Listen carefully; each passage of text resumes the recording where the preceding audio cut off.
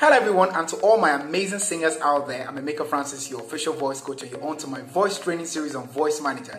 In this episode, I'll be showing you how to hit your high notes easily without stress or strain. And remember, I promised you I was going to do the part 2 of this topic, and here it is. So let's go straight into the exercise.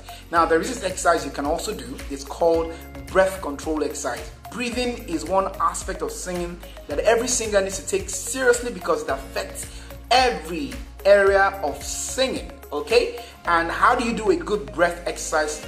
It's very simple. Three places you need to feel the impact of your exercise are your tummy.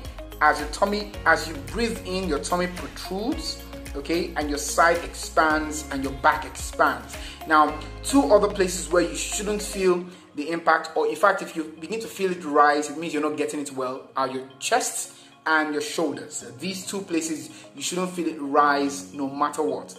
And of course, when you take in air, make sure it's very deep. Go through your nose and out through your mouth. And I encourage you to get a stopwatch to time how long you exhale, because usually it's how long you exhale that matters, that really matters. So how long you exhale air that you take in matters. So once you're able to get that and you extend it, you increase it over time, it also affects you when you begin to hit your high notes. It becomes much more easier to hit your high notes without stress or strain. And this is where I wrap it up.